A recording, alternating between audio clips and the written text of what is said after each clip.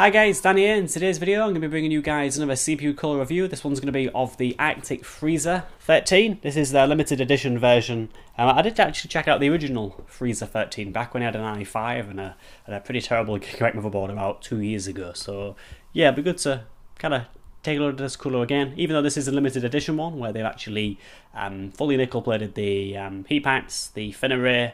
I believe they've left the base just pure copper, just essentially so you get a little bit more performance, since in general nickel plating a cooler does decrease performance by a tiny amount, as I've seen when I took a look at the Silentium PC Fortis 3. Yes, they did their like mallet custom version, did look pretty nice. So we're going to be having a look at this cooler. I have actually already tested the cooler. I can say it does very well. I don't think you can see it behind the MSI 1060 as that card is quite tall.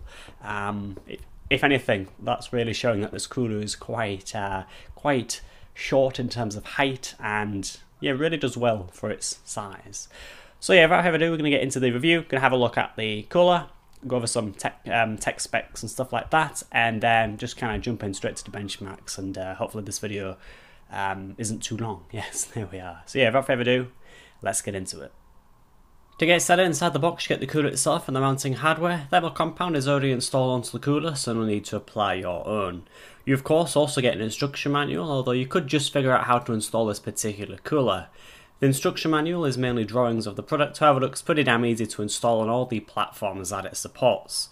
So onto the cooler, the design is an extra thick, short, single tower cooler with a black 92mm fan, more on that fan later.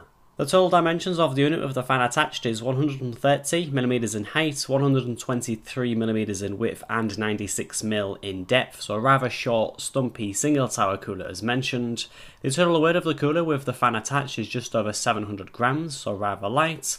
The tower features many aluminium fins with 4 6mm nickel plated copper heat pipes passing through the fin stack, of which is also nickel plated, as you can see in the footage.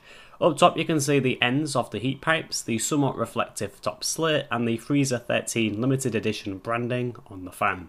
The cooler supports all modern AMD and Intel CPU sockets, excluding the LGA 2011 platform, and has separate mounting hardware for both AMD and Intel sockets.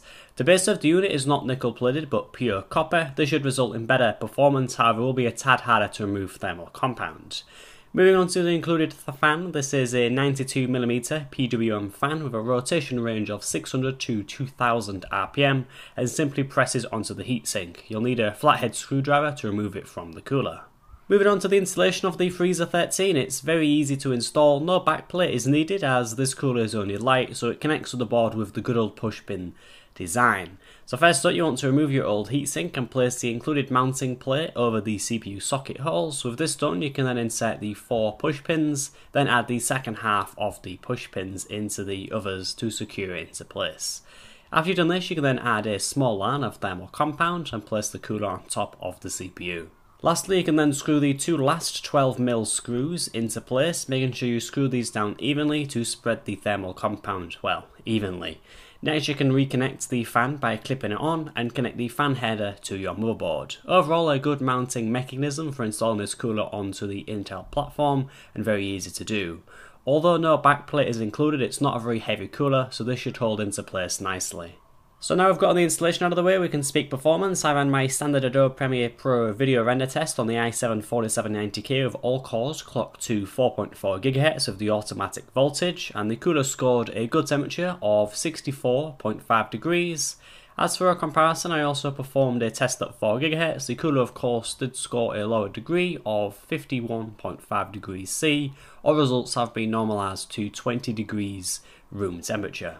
So lastly, onto the box for the Freezer 13. Arctic do boast that this cooler really slaps the Intel stock cooler in terms of performance. Well, I've put this through its paces at the 2 frequencies also, and can confirm it does beat out the stock Intel cooler by quite a bit. We're talking 55.6 degrees versus 79 degrees at 4 GHz, and as for 4.4 GHz, the Freezer 13 scored 70.6 degrees, while the Intel stock cooler straight out failed at 100 degrees.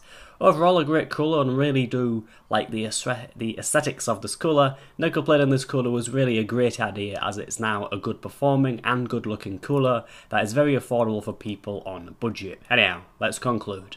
So guys, yeah, that was my review of the Freezer 13, the limited edition cooler from Arctic. Arctic have also recently changed their logo. I quite like the new design, it's a little bit more modern, I think.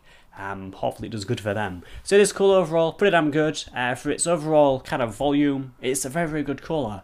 It may not be one of the quietest coolers in the world, but I think the performance you get from this is pretty damn good for the money. And as I've just mentioned at the end, the whole dark nickel plating that they've done to this cooler, it looks very, very nice. And yeah, it's a refreshing change from the whole orange copper heat pipe and like silver aluminium fin thing. So yes, it's very, very nice. That this colour does perform very well because it's a good looking one. So thanks for watching guys, please feel free to like, comment and also subscribe. And also as always you'll find a link for this product to buy at Amazon in the description, as well as a link to Arctic's website. So as always, thanks for watching, and yeah, I'll see you guys in the next video. Goodbye.